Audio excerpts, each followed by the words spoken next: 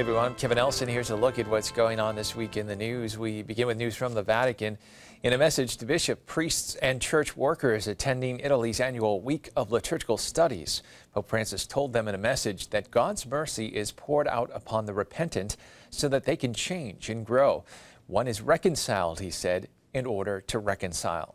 The Pope said the gift of God's mercy is highlighted and experienced in a special way in the sacrament of reconciliation. The Pope said this rite must be experienced as a door, not only to re-enter after being away, but also as a threshold toward the various peripheries of a humanity increasingly in need of compassion. In news now from around the world, a priest of the Institute of the Incarnate Word who has lived in Aleppo, Syria for over 3 years and has seen atrocities being perpetrated on Christians and minorities is telling his story about the genocide taking place in the country. Rome Reports has more.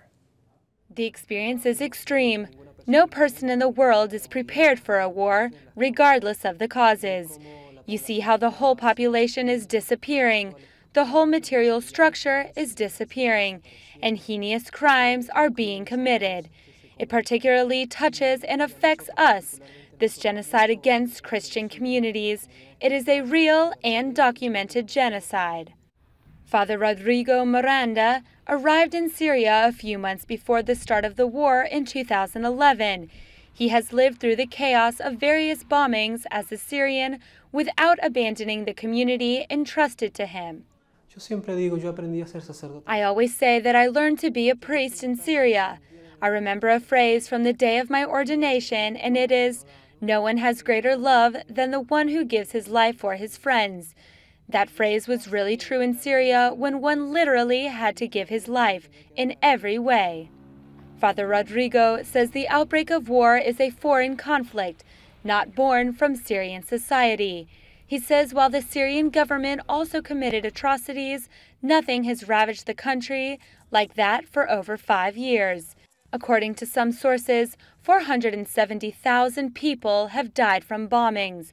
Many other people were injured or suffered psychological scars for life.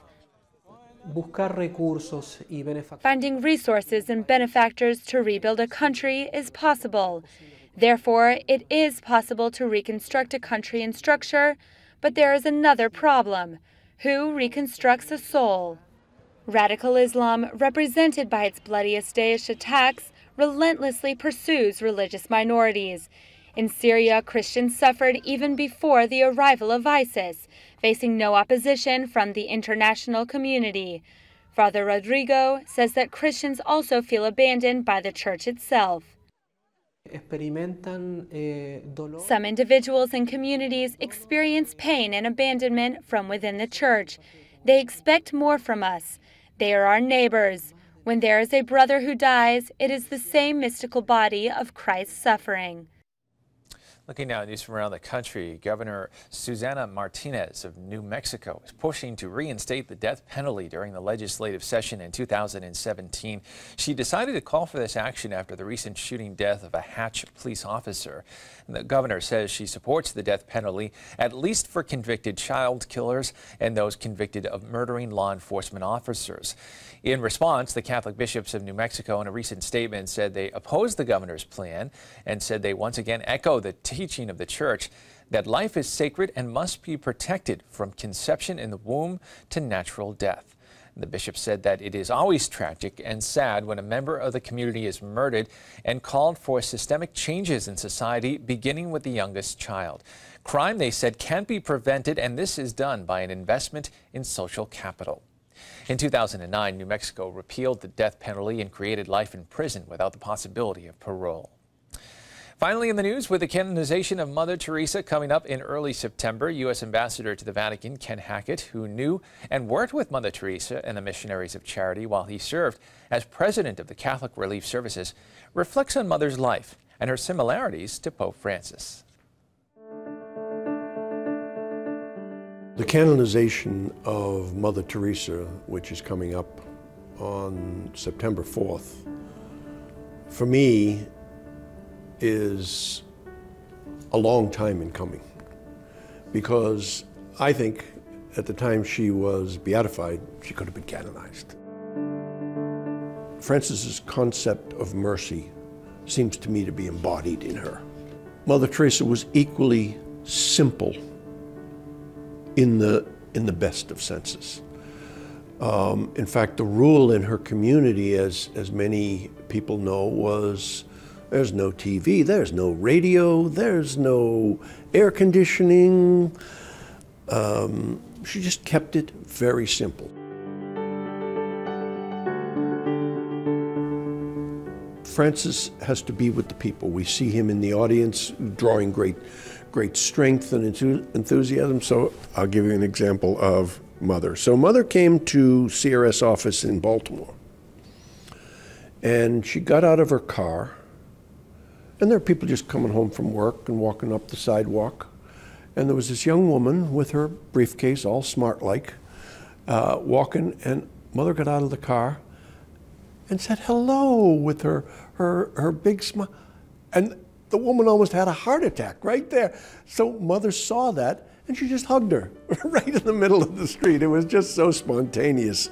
And that's kind of a Frances thing.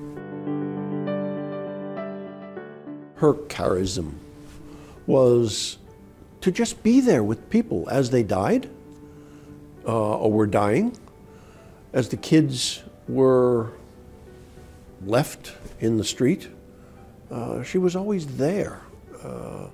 That spirituality of kind of presence.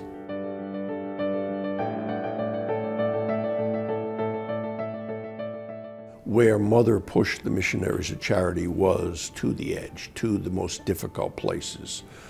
They were always reaching out to those who needed a higher degree of attention. The U.S. Embassy to the Holy See will launch an online exhibit documenting the deep ties Blessed Teresa of Calcutta had with the United States. The online exhibit will debut August 26 on the embassy's website, va.usembassy.gov, as well as on its Facebook page. The site will include many items from her repeated trips to the United States. By the way, in 1996, Mother Teresa was declared an honorary citizen of the United States, a declaration that requires an act of Congress or presidential proclamation. To date, only 8 people have received honorary citizenship. Well, that's all the information we have for you this time. I'm Kevin Nelson. Don't forget, you can keep up to date on Catholic news throughout the week with Catholic Newsbreak right here on the Catholic TV network.